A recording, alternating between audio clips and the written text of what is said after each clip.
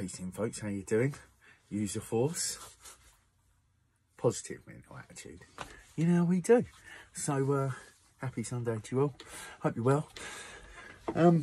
So, my watch history yesterday is very interesting. I came across someone, first of all, called Yanis Varoufakis. I'm not sure. He's like a Greek politician, but he's massively involved in European politics, and he has interviews with, well, I think he's done work with Jeremy Corbyn. He's quite, he's active, he's an active person. He's on the Greek government, he's in, Europe talking with people, and what I was really pleased about was that the idea I had about a document to unify people, they're doing it. They're doing it. Now, I've got a couple of questions, and I haven't even, they've got like online forums, I haven't got involved yet, but it's DiEM25, which is DIEM 25 on YouTube, online.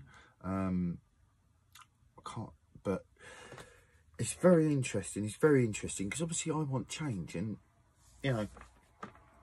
I don't believe that mindless rebellion, and I don't mean to say that in a bad way, so let's put it in another way. I don't think that standard rebellion is a good idea, because what I can see happening, what normally happens through what I've seen through history, right, is that basically, as a general, a lot of people come together because they're pissed off about something or they want something to change, and they march and, they try and get the system to change it. I mean, I don't know, right? I'm new to it all. I've always wanted everything to change. I've just never tried to get involved. So, but I'm interested. But obviously, I think leaders are a problem. I think leaders are a big problem where you've got a system that can generate power over other people. I think singular people are a massive problem. I don't think that should happen. So, but maybe this is something they've spoken about. They've been going for a few years. As I said, he was involved in. I'd never heard Jeremy Corbyn speak. I'd never heard Jeremy Corbyn speak. I'd heard like maybe a couple of words in passing where I was like passing something and I heard his voice or something. But no wonder he done so well. I mean, he doesn't talk like a politician. He talks like a normal guy.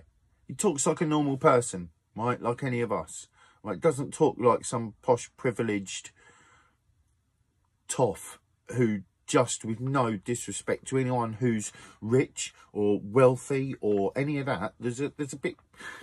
When I use a word like toff, unfortunately, it has a negative connotation to it. So I'm sorry, but it is merely referring to the people that are schooled and trained to end up in positions of power.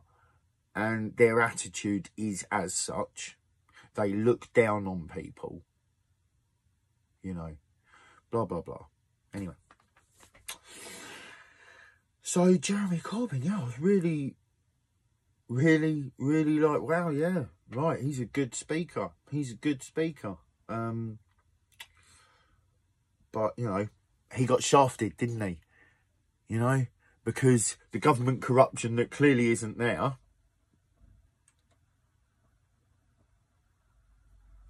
got into him, didn't they?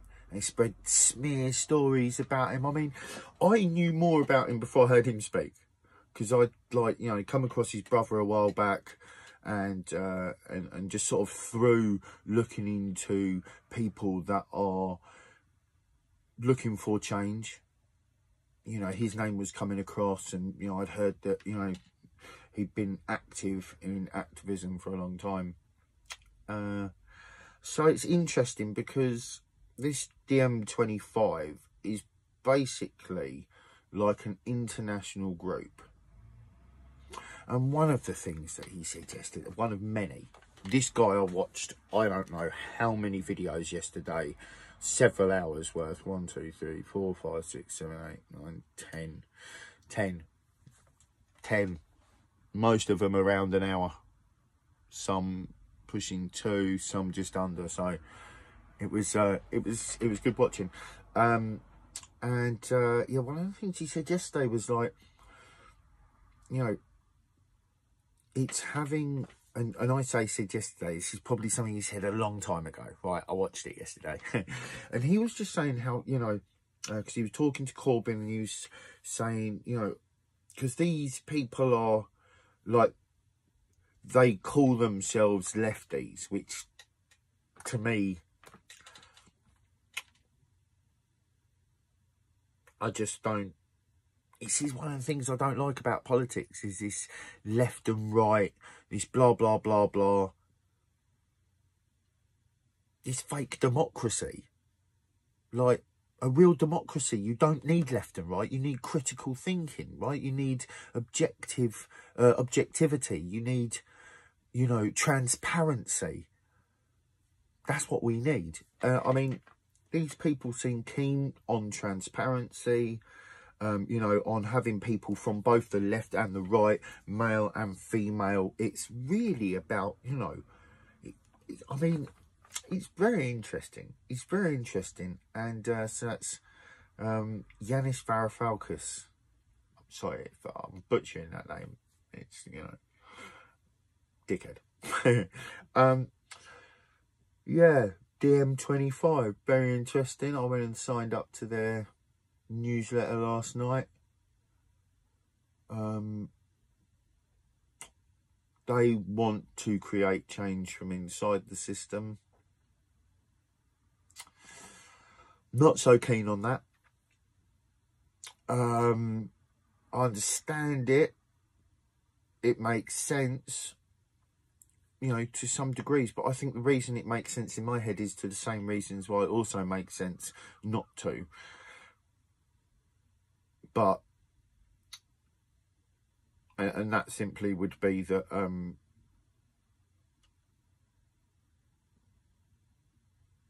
I lost my flow there. I started thinking about 2 other things that I wanted to say after this.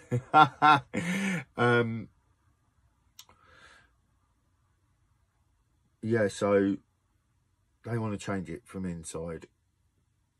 You know, and I can see that. I guess, you know, you need to be actively doing, right? And this is why I'm now taking the steps I'm taking, because it's all well and good talking about things, right? And I want to raise awareness, and I'll continue to do that, but it's not enough, right? You know, I need to be actively involved in spending my time, as much of it, aimed at healthy change and healthy ways of getting to that. You know, which obviously I've got my own views on, but they're not necessarily dead certain. They're not necessarily right. But, you know, I'm not thoughtless, so I have got to this point for a reason. So I'm interested in them. I'm interested in them. You know, the guy's, you know, he's a former, like, teacher, but, you know, he's done much from, you know, economy. Oh, there we go. There we go. Very, very well informed. Very, very well informed. And then, like, sometimes the way he talks about COVID, it's either like, you know, he's just sure this is going to pass over soon without too much drama. And also, sometimes, you know, sometimes the way he's talking, it almost feels like he doesn't really buy the mass dramatisation of it all. Because, you know, what the media spreads and what the numbers are different. The media is making it out like literally this is fucking super spreader, super dangerous. The science and the numbers are not actually matching that same narrative. So, but, you know, and also just the huge amounts of flaws around it. And also I thought, like, I remember like early back and like, because they were talking about, you know, how COVID was hitting different places and blah, blah. And they were talking about just so candidly, like, you know, it's a different strain there and it's a different strain there. And I'm just like, really? I don't know, man. All I've seen, that doesn't seem... I didn't know anything when I first heard it, right? And then I was thinking about something the other day and I heard something. And I was like, it doesn't seem to make sense. Like, I'm not saying, right, that I know. I'm just questions, right? Question everything, right? Don't just fucking follow the narrative, right? But, you know, and so then if you see, you know, anything that doesn't add up, you can ask questions about it, and then it'll either add up in your head because you'll gain some knowledge you didn't know before that gives you insight, or you'll gain more knowledge that that makes you realise, all right, my gut feeling was right here, something's definitely up. So this Varoufakis was very like, yeah, you know, obviously lockdown, I get it, we need to do it. Right. Why? That's what I want to know. I want to know why he thinks lockdown is justified, warranted, and why all the measures are justified and warranted. I mean, he's an economist. He knows that the economy will be flaky and has been for a long time, and I've heard him talk on it. So, and I know he talks on why. You know, he's not shy of knowing that the bankers are a problem, but he's also not shy of, you know, like, what's the hashtag? Make Amazon pay. Make Amazon pay. Hashtag make Amazon pay, right? And it's basically about just pay tax, you scumbags. Like Jeff Bezos, fair play to him, and I like the way this guy puts it because he's not about attacking people, right? You should be able to make money and succeed, right, and do well, but you should pay the taxes to the country that you're using the people in, right? And especially when it's, you know, the conditions aren't as good as they could be because you're a very quick-growing company that obviously cares about your overheads and your profits. So, you know, you got to pay your taxes. If everyone chips in, to a society, that's a society worth chipping into. But while you've got the politicians letting the corporate moguls get away with blue bloody murder, it's like, why the fuck should we chip into your system? You want to keep giving us the illusion that this is ours, but you are screwing us. The NHS has been screwed for years. And you watch how much they privatise it after all this. Right? Like, let's not forget what the government have been doing to the NHS, to all our services, selling it off. Who owns the water, the French? Who owns the train lines? It's not the English. And I'm not patriotic, but I'm about community. So to me, England is a community, right? And if we're all chipping into it, I don't give a fuck what part of the world you come from. If you come here, chip in, right? If I come to you, I should chip in, right? Like, I just think there's no need for things to be so overly complicated, right? But it's made that way for a fucking reason, right? Because the people at the top want to stay at the top and they want to keep their power. And it's understandable, right? We live in a hierarchical structure. This isn't a conspiracy. Do you know what I mean? But I'm sick of it. It sucks a dick.